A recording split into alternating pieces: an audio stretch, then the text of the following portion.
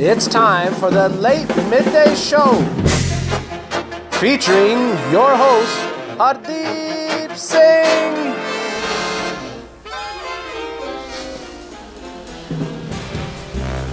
Woo-hoo! Yes!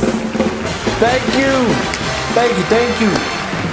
Thank you so much for tuning into this week's episode of the Late Midday Show. I'm, of course, your host, Hardip Singh.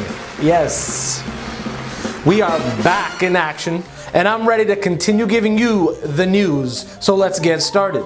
It looks like Boxing Day came early this year when Canada decided to put on the gloves and hit back after Trump's tariffs on Canadian products.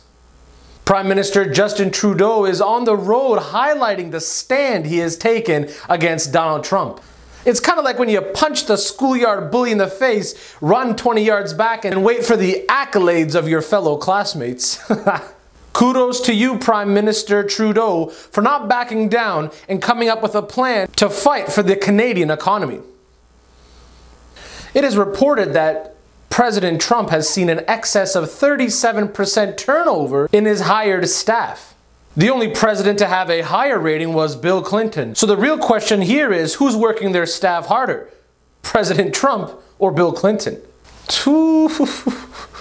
In sports news, World Cup has provided many upsets in the recent games. With the elimination of juggernauts such as Germany, Spain, Portugal, and Argentina, it's tough to see who the real favorite will be. Now it's anyone's guess what team the bandwagon jumpers will be joining to finish out this World Cup. Not since LeBron James joining the LA Lakers have we seen so many bandwagoners run to Amazon in hopes of purchasing a jersey for their newfound team.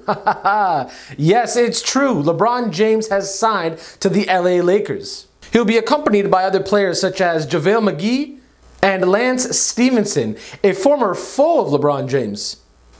And how quickly things change. Lance Stevenson goes from blowing in LeBron James' ear to blow... You know what I mean. Police were called on a 12-year-old boy who had started cutting grass as a summertime job. This story follows two other similar situations which involved characters dubbed as Permit Patty and the Barbecue Coal Queen. God forbid the youth find anything else to do in their summer months than to open a small business and manage it themselves.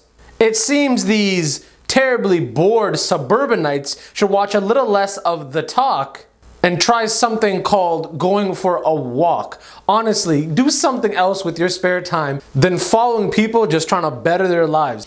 Honestly, if you have nothing else better to do than to call the cops on an 8-year-old for selling water without a permit, my bets are you have 4 to 8 cats at home and no one else. I didn't want to say it. I shouldn't have to say it, but it's the truth. Oh, man. And of course, I have another Trump-related story for you because that's just the world we live in today. In Indiana, a drug raid found orange-colored ecstasy pills that look like Donald Trump.